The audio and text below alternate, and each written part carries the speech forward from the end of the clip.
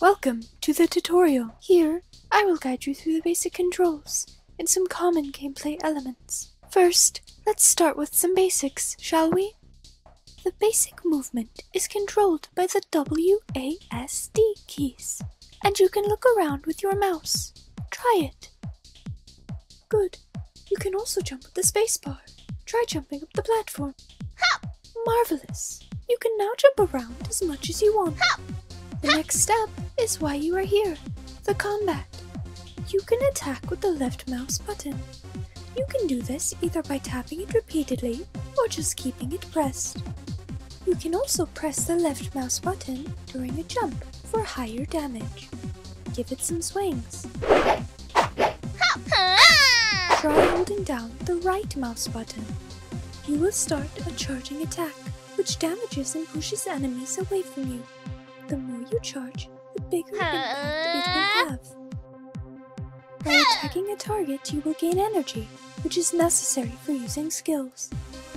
I will spawn you a dummy. Try hitting it.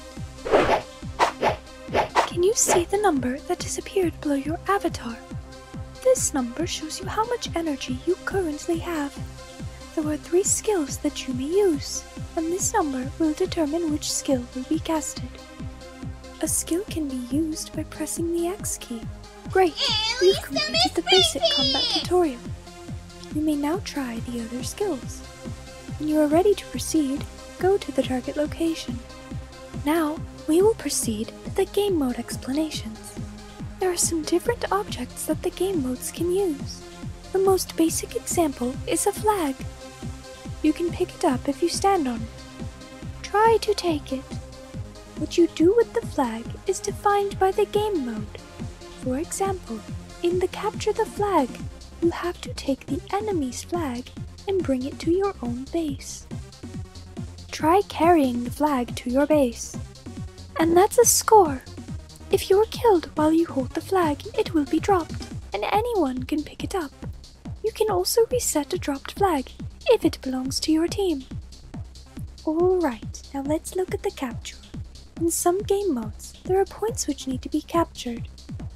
You can tell if it's already yours by the icon floating above the area. If it's yellow, it's owned by Team Neru, green for Miku, and grey for neutral. Stand on it to capture. You can check the conquer progress under the mini-map. That's all about conquest locations. The next object is the Chibi Kaito. In some game modes, you will either need to defend or destroy them. I'll spawn one for you. Keep hitting it until it breaks.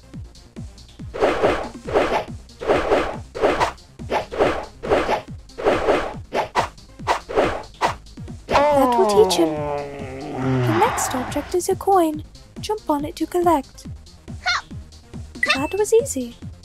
I think we have cleared all the game objects. The only things remaining are the power-ups. They are scattered through the map in every game mode and give superior advantages over your enemies. Be sure to use them. Power-ups are randomly spawned.